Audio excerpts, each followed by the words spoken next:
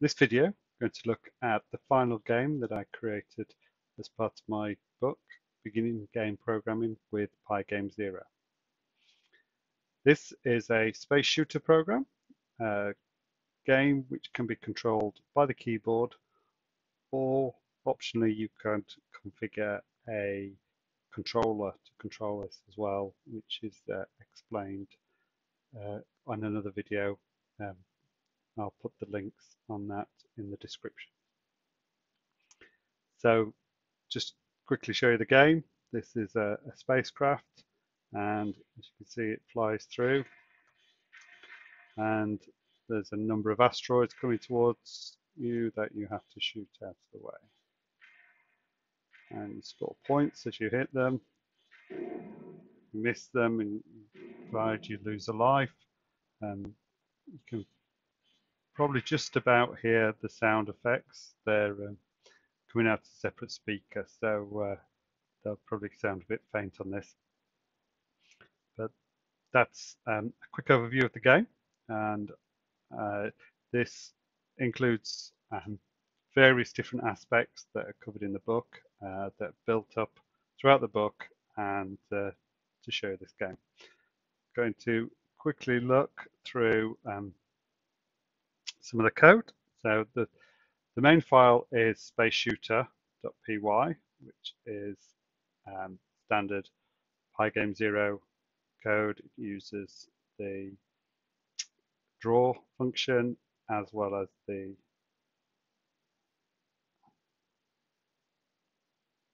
update function, which is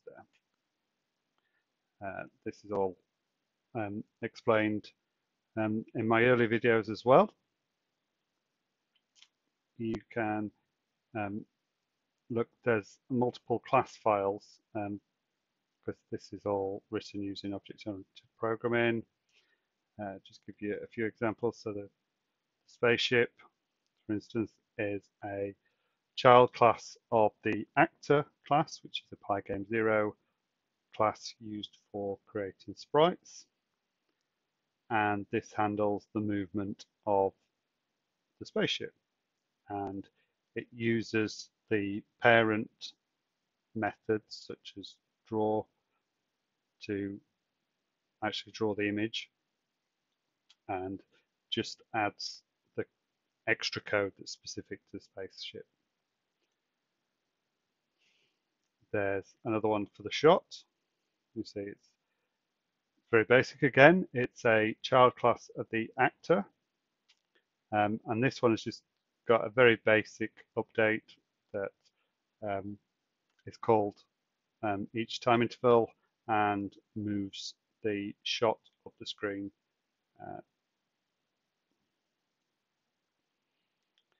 The player class, it holds scores,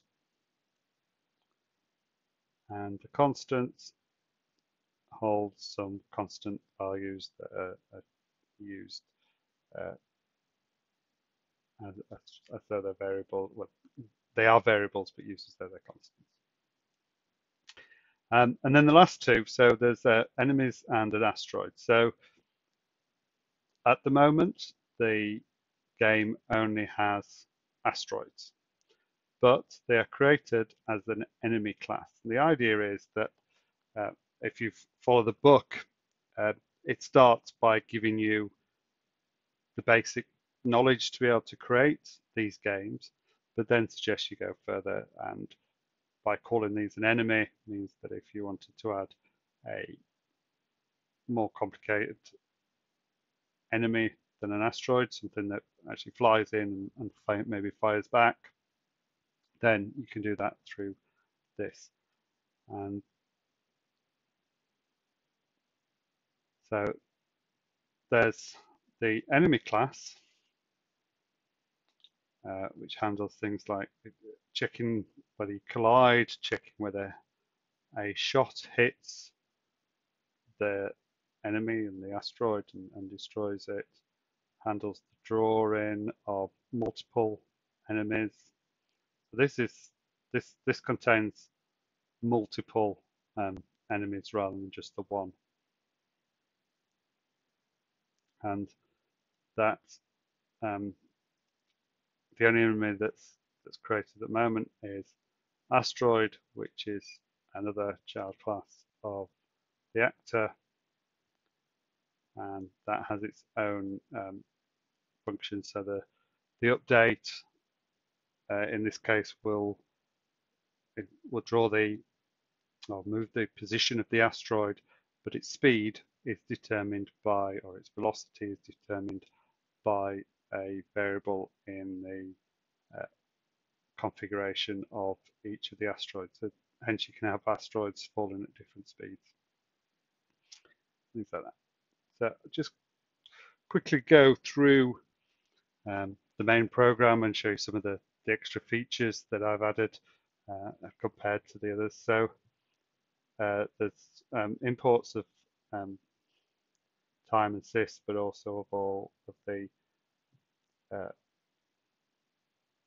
class files we're using.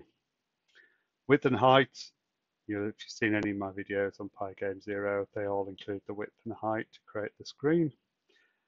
This one, I've added a title, and as you look, this is the title here. So that makes it look, helps make the game look a bit more polished when you've actually got that on. And an icon, which will show the icon on the menu bar. Various things to set up the game, creating the enemies, setting the speed. One thing I didn't mention before when I looked at the enemies, so this actually loads the enemies. They're saved as a CSV, comma separated variable file, and it loads those in at the start. So this, again, all the code is available here. It's all available from the GitHub library that accompanies the book, which is listed in the description. And this basically handles loading multiple asteroids and setting all the relevant settings. Now, one of the things that I've added here is that in the previous games, collision has been handled using the collide rectangle that are included in Pygame, which Pygame Zero uses. But in this case, because of the shape of the spaceship, as I show you here, there's areas here where if you just treat this as a rectangle, so you imagine there's a rectangle that goes around here, and that's how you normally do a collision. An asteroid can be here, isn't really colliding with the spacecraft, but it would be detected as a collision. So instead, I have to look at various points around spacecraft, and these are the coordinates relative to the center of the spacecraft. One thing I've added in this game is a scrolling background. In this case, it's a single image that is wrapped around, and this is how you can create a wraparound background. If you want to scroll to be horizontal, then you would just change the scroll position and the offset into the X variable instead of the Y variable. In this case, it's scrolling up, so it uses the Y variable.